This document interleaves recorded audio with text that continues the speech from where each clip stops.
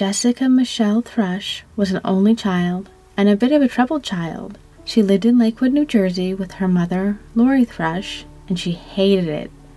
She and her mother were fighting a lot.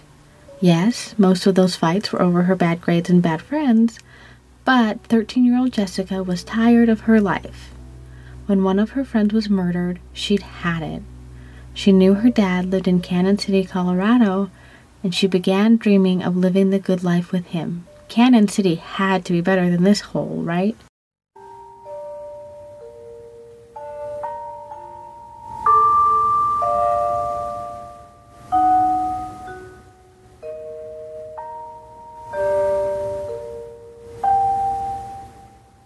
Welcome to the Parricide podcast. I'm Sherry. And I'm Marie. And today we're covering the murder of Sharon Smythe by her daughter, Jenna Smythe. Jenna had 2 friends who participated in this murder. A quick heads up. This episode contains instances of murder, betrayal, human trafficking, runaways, prostitution, and drug use.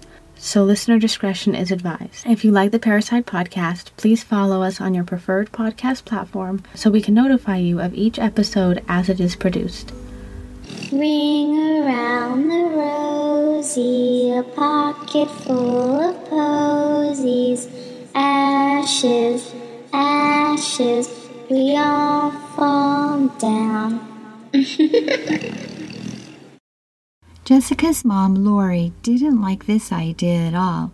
She wanted her daughter at home with her, safe and sound. Well, reasonably safe and sound, because Lakewood wasn't the safest nor the best neighborhood in New Jersey.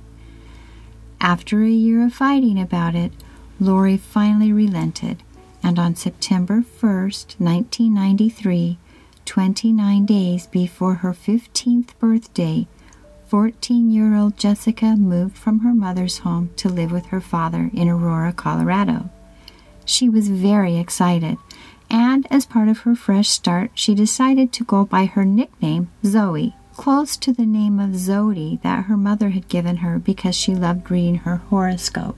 It's a cute nickname. Yeah, kind of like Zodiac. Zoie arrived in Cannon City full of hopes and dreams. She knew her future would be filled with friends, laughter, success, and a loving father. But she was wrong. According to the Asbury Park Press, her father's apartment was small and only had 1 bedroom. It's not clear if he knew Zoie was coming to live with him, but if he'd known, he hadn't done one thing to prepare for this new life with his daughter. Living in cramped quarters would be hard on any relationship. But this situation was even worse because Zoie didn't know her dad very well, and he didn't know her. Zoie didn't even have a bed to sleep in, and remember, she already wasn't an easy kid. Apparently, her dad lacked parenting skills because Zoie said he quickly started fighting with her, and at some points she claimed he hit her. Disenchanted, Zoie decided she would be better off without him. Zoie turned 15 on September 30th, and it was not to be a happy year for her. Soon after her birthday, she ran away, but her dad reported her missing and she was picked up and returned to him. Well, at least he cared enough to call her in. I think he was trying really hard to be a good dad to her. Sometimes it's hard for the parent who receives the child in their teens to kind of get up to speed and understand what's going on with their child. Yeah, and they don't know the child very well, like you said, and they don't know how to parent very well because they haven't been a full-time parent. Right. It's not that they're bad parents, it's that they're inexperienced. And an experienced parent would be having a run for their money with this kiddo. Anyway, it made her really mad that she was picked up and returned. She told her dad she wouldn't be staying, that he could not make her stay. She told him the next time she ran away, she would just keep on running and never look back.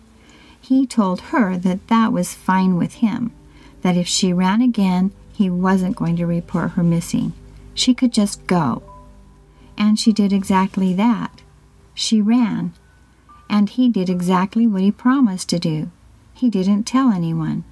And that's how this now 15-year-old girl found herself alone and living on the streets in Denver. Okay, so she was already in kind of bad shape in New Jersey, but in Colorado she went from a little troubled to completely homeless in just 1 year. Less than 1 year. Remember, she turned 15 30 days after she moved. Oh, okay.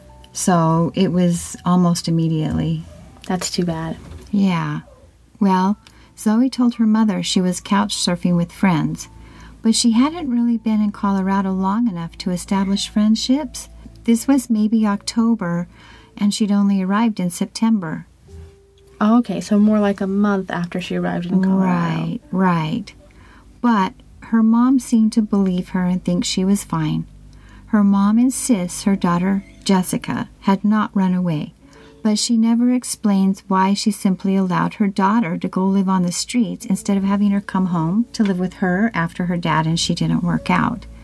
So it seems as though she was a runaway, one who called her mom occasionally, but her mother would have been powerless to bring her home at that point.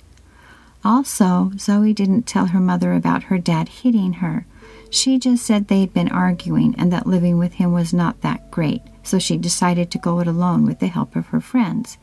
So it's not really clear if her dad had really hit her or if she told her friends that to justify what she had done. Oh, okay. Well, but she might have also not told her mom because she didn't want mom to be mad at dad. It can get really complicated when there's abuse involved. Right. Zoe predictably dropped out of school. When she was living with her mom, she had gotten into trouble and ended up in an alternative school. And it took her 6 months to get up to speed and return to regular school. She was very bright and very capable, but not very motivated. And not very stable, it sounds like. I think when she was with her mom, she was stable. And this was when she was with her mom that she wasn't doing well and went to the alternative school. And now that she's completely unstable, she completely drops out. Oh, okay. That's really sad, but kind of the way it usually goes if you're a runaway. Right. When you're homeless, it's very difficult to keep up on your studies and show up to school and find a place to live or sleep at least. So she just dropped out. In December, she called her mom and told her she would be living with a woman named Beverly Lowe. But it isn't clear from the records that we have that Beverly even exists. Her mom thought that was better than the alleged couch surfing, so she felt that was an improvement, and she says she had never heard that Zoe had moved in with Jenna Smythe. Now, you just said that possibly she didn't tell her mom that her dad had hit her. It's true that she lied to her mom a lot, so that makes that even a bigger possibility. Yeah, and this one also sounds like she's lying to her mom to try and make her feel better. Yes. So after a rough winter of homelessness and hunger in the streets of Colorado, Zoe had the misfortune of running into 18-year-old Jenna Smythe, an older girl who immediately befriended her. This was in March or April. Jenna was serious, erratic, and fun. Plus, she could give Zoe something she lacked, the security that came with money. Jenna was running drugs for Eric Jones and prostituting for him too, and both of these activities can provide a desperate girl with a little bit of money. Jenna was allegedly instrumental in getting Zoe started in both drug running and sex trafficking with Eric. It gives a girl status as well as responsibility when she brings new talent to her pimp, and Jenna appeared to be taking this new responsibility seriously.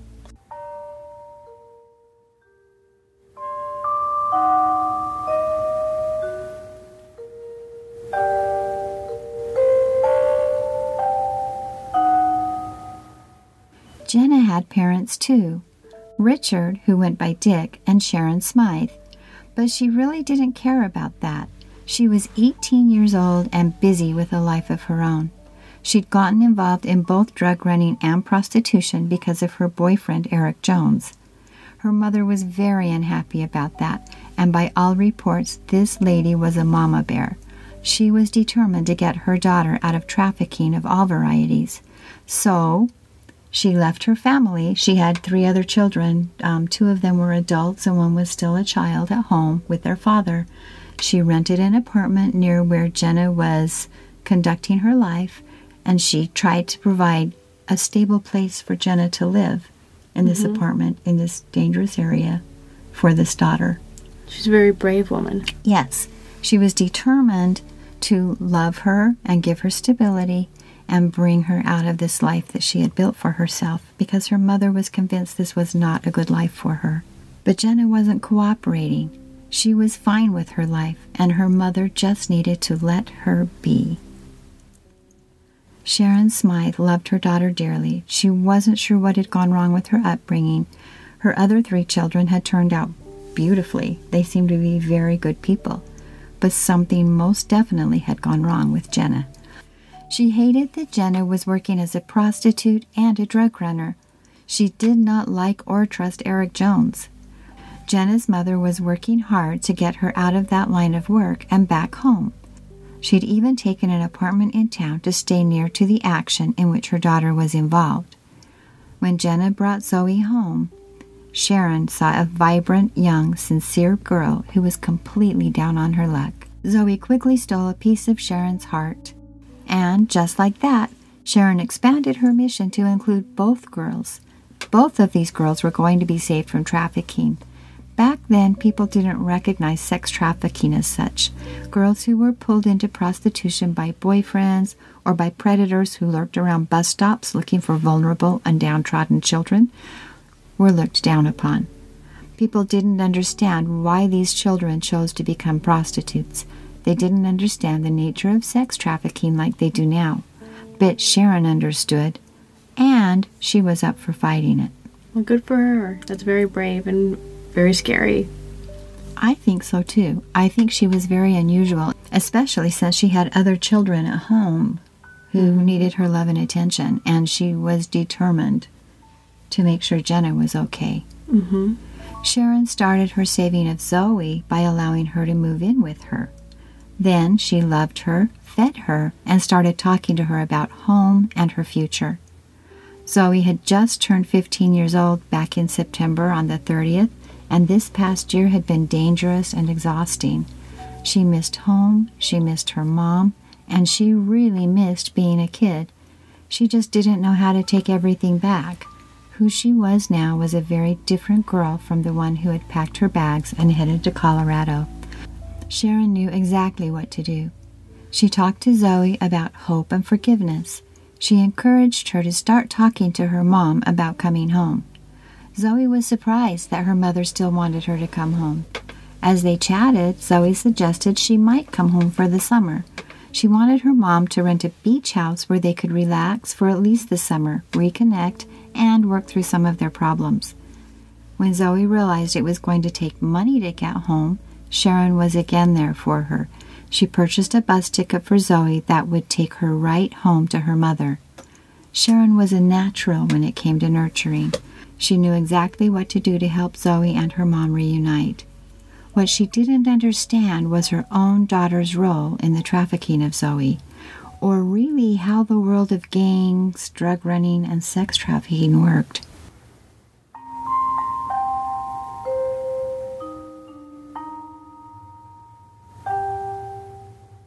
Zoe's mother, Lori Thrush, had never given up on her daughter. She'd always encouraged her Jessica to keep in touch with her by phone, and she was beyond thrilled to think she might be coming home for good. Jessica had agreed to try to make it home by Mother's Day. Excited and relieved, Lori, who was living in a motel, had rented a beach house in Asbury Park for the summer to facilitate their peaceful reunion. This was exactly what Jessica had asked her to do, and although it was a sacrifice, Lori was happy to do it. I had no idea that her mom was in such dire financial straits. It must have been really hard to rent a beach house for a whole summer. I think so, but I think everyone wanted Zoie to be okay. And I think Zoie wanted to be okay. Yeah, it sounds like she'd experienced what happens as a runaway, and she was done with it. She was ready to go home. Right. And Jessica kept lying to her mother, so Lori felt she had a good handle on what her daughter was up to, but she really didn't know much about her life or what she was doing in order to survive. In fact, the last time she spoke with Jessica on April 21st, she'd asked Jessica who she was hanging out with because she heard voices in the background of the payphone that Jessica was using. and Jessica told her, "It's my friend Jenna." Jessica then told her Jenna was 17, well, she was really 18, and this didn't make Lori happy. This was the first time she'd heard of Jenna, and she knew that older kids and older adults usually meant trouble for the younger street kids they befriended. That's true. Yeah, but Lori was hoping Jessica's return would be a permanent move. She didn't know it, but Sharon had already purchased that bus ticket for Zoie, and the girl had her bags packed, and she was looking forward to being reunited with her mother. She also didn't know about Eric or understand that her daughter was now owned by a violent and controlling pimp. The sad thing is Zoie probably also didn't understand. Usually these young girls don't understand until they disobey. You're absolutely right. These girls look for belonging. They look for a place to sleep. They look for food. And as you can see, once someone who really cared about what happened to Zoie helped her out, she was ready to go home. But this is not what pimps want. They want to create an asset and keep that asset. So on April 27th, Jenna realized that her mother was planning to put Zoie on a bus so she could reunite with her mother. And Jenna knew this was bad for her. Eric was already grooming Zoie for bigger things, and Jenna had brought her to him. Jenna had been instrumental in engaging Zoie in trafficking activities, and she knew that this pimp of hers would not be pleased to learn that she lost this young protege. Jenna suspected she would pay dearly for this, and she tried to tell her mother that. She and her mother fought about Zoie returning home to New Jersey. After a confrontation wherein Jenna screamed, shouted, and broke things around the apartment, she stormed out of the house and went to meet up with Eric to share the bad news. Eric decided what needed to be done. Engaging the cooperation of one of his other prostitutes, Chantil Gorey, everyone headed over to Sharon's house to let her know who was really in charge. And Sharon wasn't ready for them. The three stormed the door of Sharon's apartment and quickly subdued her. Eric Jones held her mother down, and Jenna watched as Chantil Gorey stabbed her to death.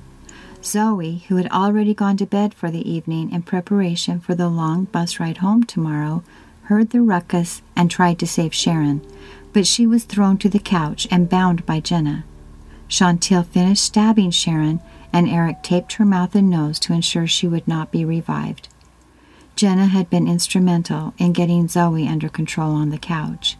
Now that her mother was dead, Jenna turned her attention to Zoie. She stabbed her as she laid bound and gagged.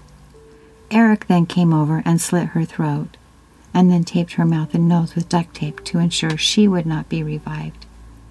Jenna alleged Chantil and Eric were the ones who decided that Zoie had to die.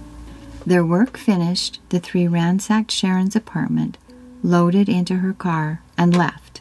About 2.5 miles down the road, they tossed the murder weapon, a knife from Sharon's kitchen, out the window. And that was that. Why did they throw it out the window so close to the house? I think they thought it was far enough away. Oh, okay. Remember, these people are pretty young. Yeah, they are pretty young, and I just think it was a really brutal murder, it sounds like. Extremely brutal. It breaks my heart to think of the lives of those people and the terror they must have felt.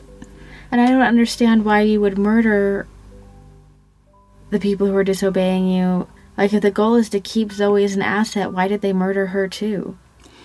I think that Eric realized that Zoie was going.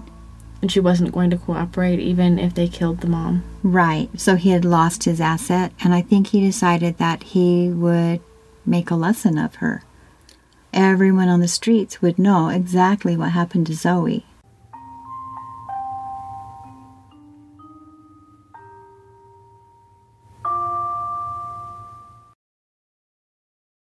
Sharon and Zoe's bodies were found the next day, and the police immediately began a search for Jenna. They found her at a friend's house in Pueblo, playing video games. Jenna told the investigators she had been kidnapped by her friends who had stormed her mother's home and murdered her, like home invasion style. At first, Jenna told police she was forced to watch as her pimp murdered her mother and then her best friend. She described how she escaped her mother's home and fled, barefoot and in terror after the brutal murders. Then she claimed Eric and Chantil had actually kidnapped her and that she'd been lucky enough to escape. But she couldn't explain how she'd come to be hanging out at a friend's house playing video games after the murders, or why the police hadn't been called after her escape. But the investigators took her at her word for the time being and charged Eric and Chantil with the kidnapping of Jenna and the murders. But as Jenna's story changed and often defied logic, it became clear that she had an active role in these murders. Yeah, that wasn't a very good story. If you've witnessed the murder of your mother and you really don't want to be there, you're not going to go play video games. No. If you're scared at all. Not at all. So there are two important subtexts here. One is that of runaways and the other is sex trafficking. The problem of runaway youth is a national one. Every year, 1 million to 1.3 million youths run away from home. Most of these kids run away from parents who care for them, right into the arms of predators who have plans to sex traffic them or force them into drug running. Running away from home, even a bad home, is almost never in your best self-interest. If you are in an abusive home, please talk to a trusted relative, clergy member, or a teacher at school. They can often help you find different living arrangements that are better than being on the street. If you are mad at your parents, tired of living by their rules, feeling you have to hide something like drug use, or have a friend who is encouraging you to run away, know that running away is not in your best self-interest. Yes, it is annoying that your parents are in control, but running away leaves you subject to a different and less gracious form of control, your need for food and shelter. And predators are out there right now looking for runaways to traffic. And they're very good at this. It's how they make their living. They will go to great lengths, including murder, to keep you under their control, as we've described in this episode. We want to make people who have already run away aware of a really good resource called the National Runaway Safe Line, and you can call them at 1-800-RUNAWAY. They're available via phone, text, or email. And, of course, your question is, what will they do for me? It depends on what you want to happen. If you want to go home, they will work with you and your family to facilitate that. Before you head home, they can provide mediated phone calls with your family if needed. They can secure you a Greyhound ticket to get back home or to a safe alternative living situation at no cost to you. If you need food and a safe place to stay because you want to remain a runaway, they will help you locate local runaway shelters and other safe living conditions that can serve to keep you out of harm's way. If you just want to let your family know that you're okay, they will establish free communication that will provide your family a great deal of relief without giving away your location. Now, if you're already trapped in a bad situation and you're at the mercy of a predator, they can also help you escape that situation. So please, give them a call. They won't judge you, your information will be kept confidential, and no one will pressure you for information you don't want to share.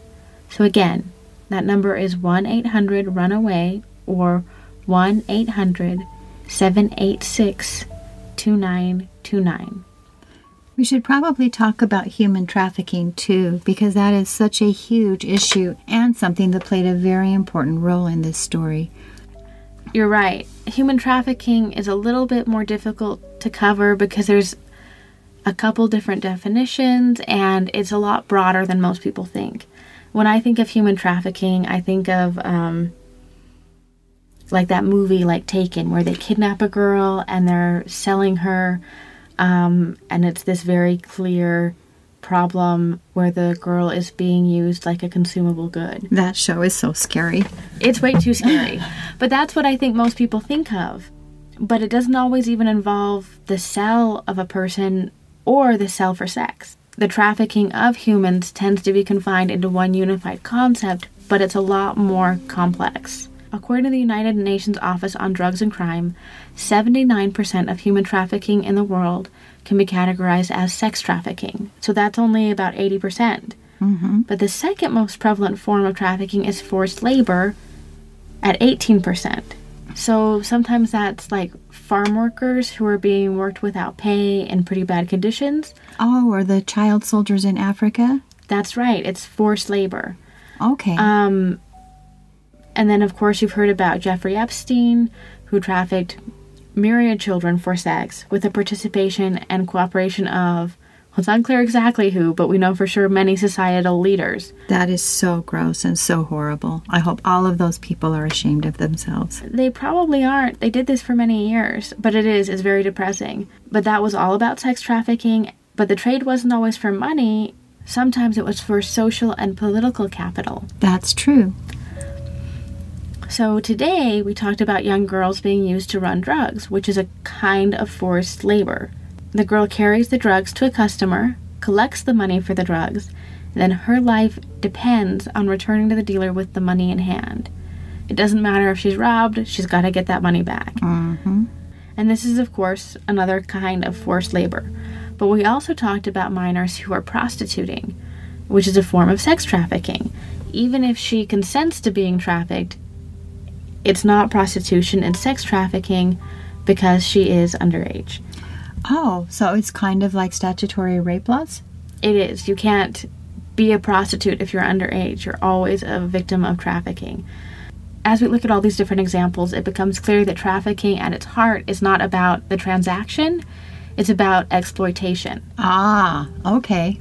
So like J.C. Dugard was sex trafficked, even though she wasn't being sold or prostituted.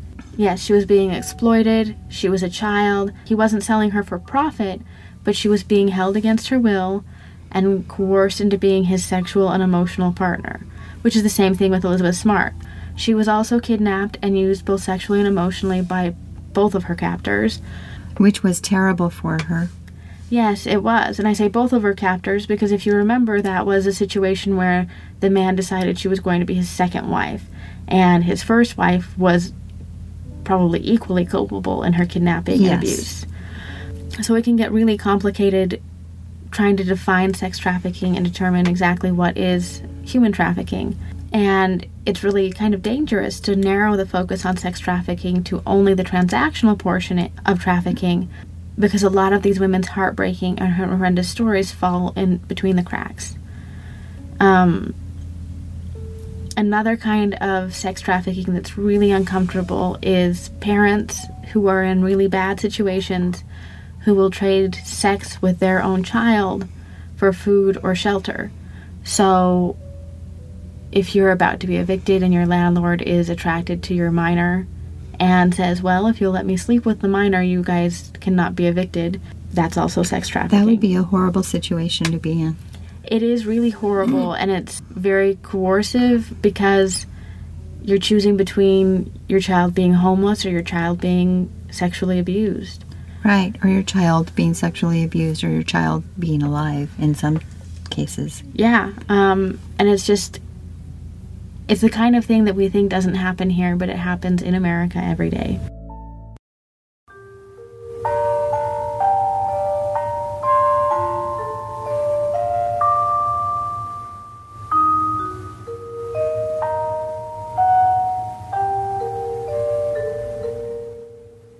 As you mentioned before, when it comes to sex trafficking, the rules that govern statutory rape run parallel to minors in sex trafficking. That makes sense. Mm-hmm.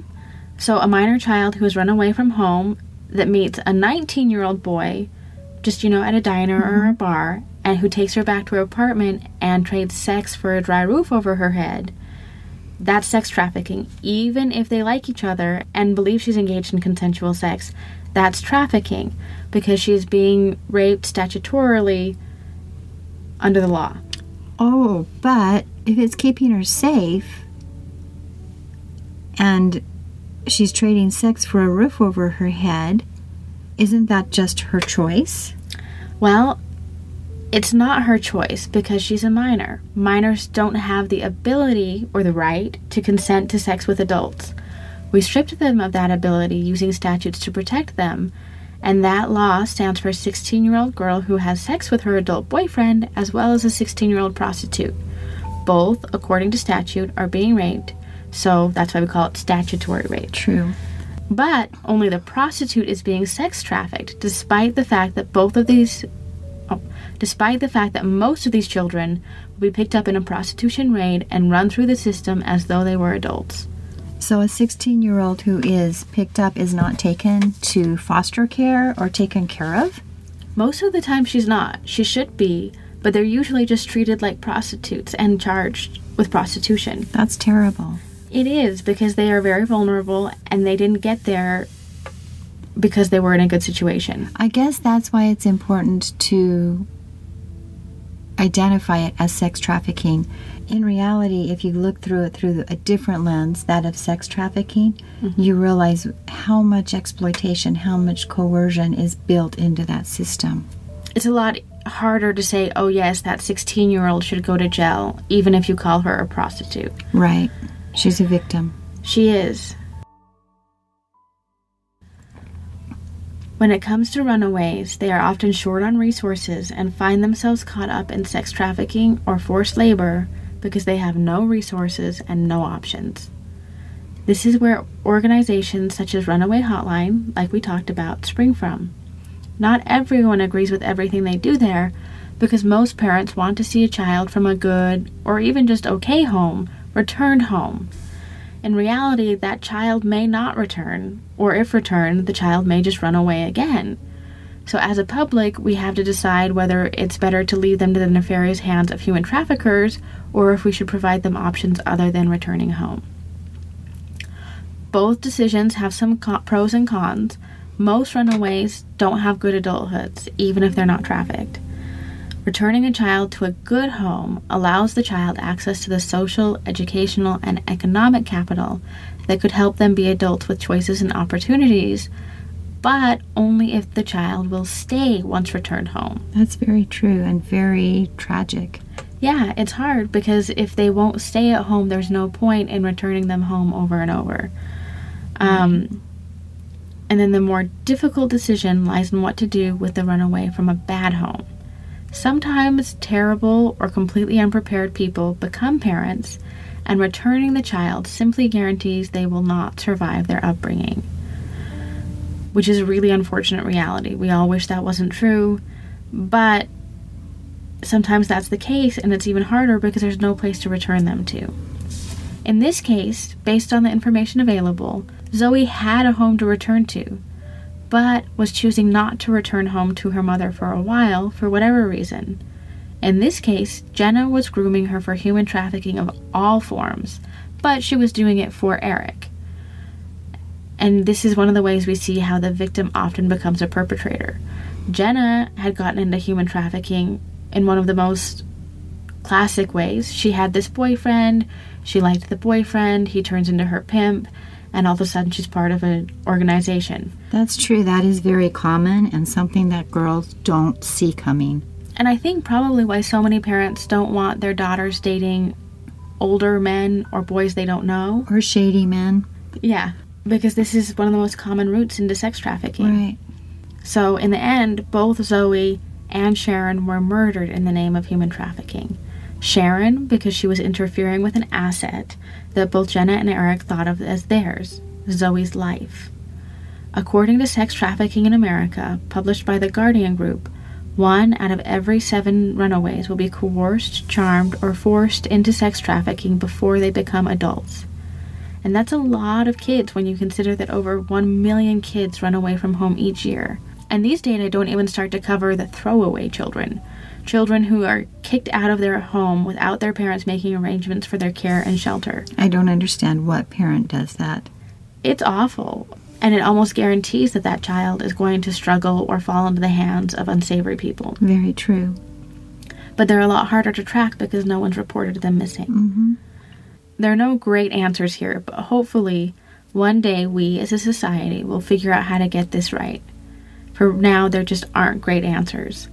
Kids are lured into sex trafficking at every point of vulnerability.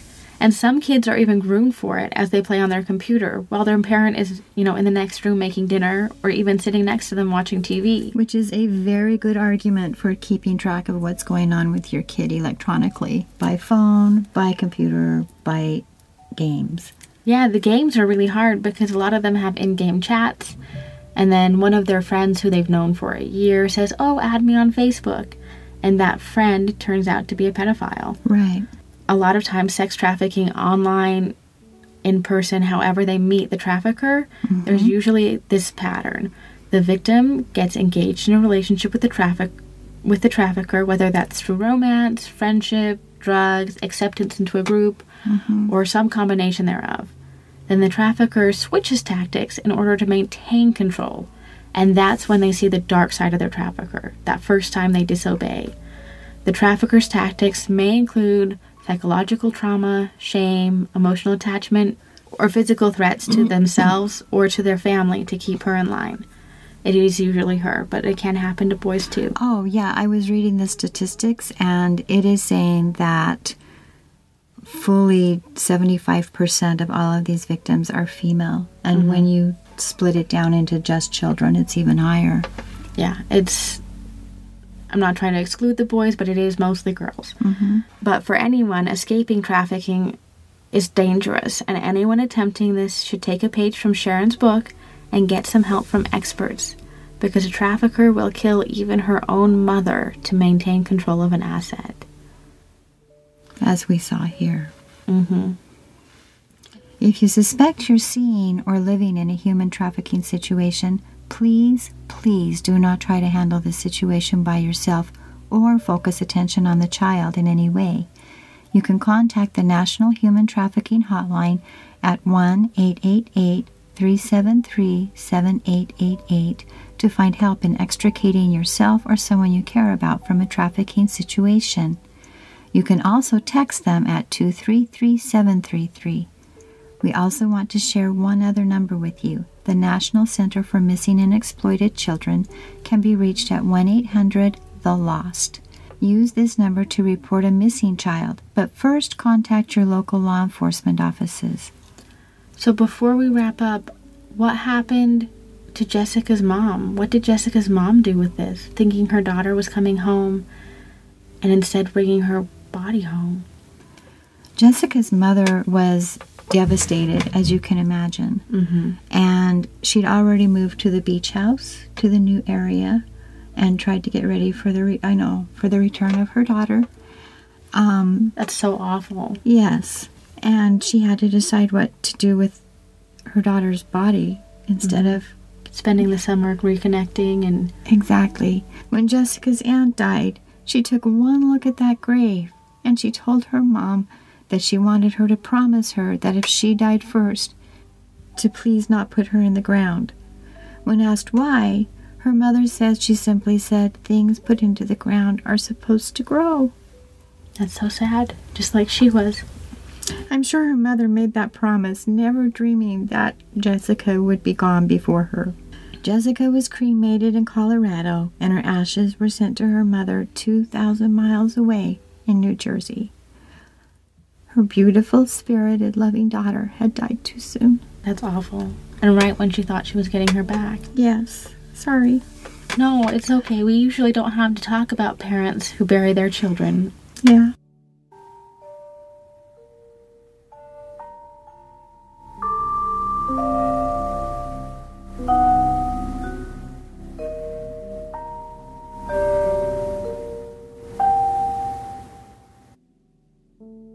So when it comes to the justice side, Chantil Gorey, the second prostitute who assisted in the murders, was convicted on 2 counts of first-degree murder and sentenced to life without parole.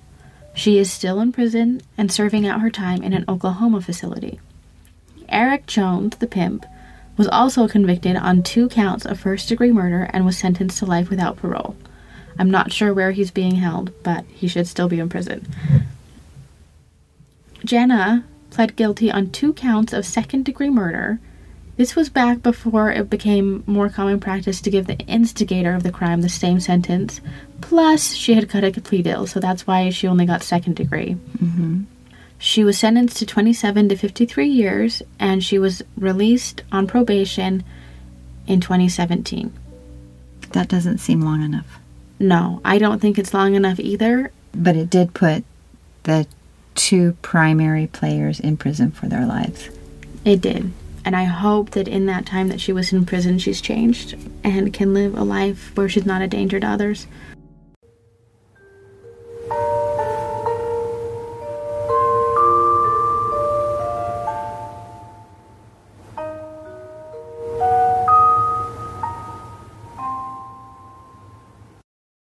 We'd like to thank Jade Brown for our theme music, and the Asbury Park Press, the Daily Sentinel, the Guardian Group, the Polaris Project, which houses the National Human Trafficking Hotline, and the National Runaway for a variety of information and photos that we used for this show. If you like our show and want to reach out to us, you can find us at the Parricide Podcast on Facebook and Twitter, or you can write to us at parricidepodcast@parricide.org. You can see photos for this case at parricide.org. Just click on the Parricide Podcast once you get to the website. We love that you're interested in parricide cases, and we love recording them for you. If you like what you hear, please help us out by sharing our podcast with your friends and leaving a review for us. Bye for now. Bye! Ashes, ashes, we all fall down.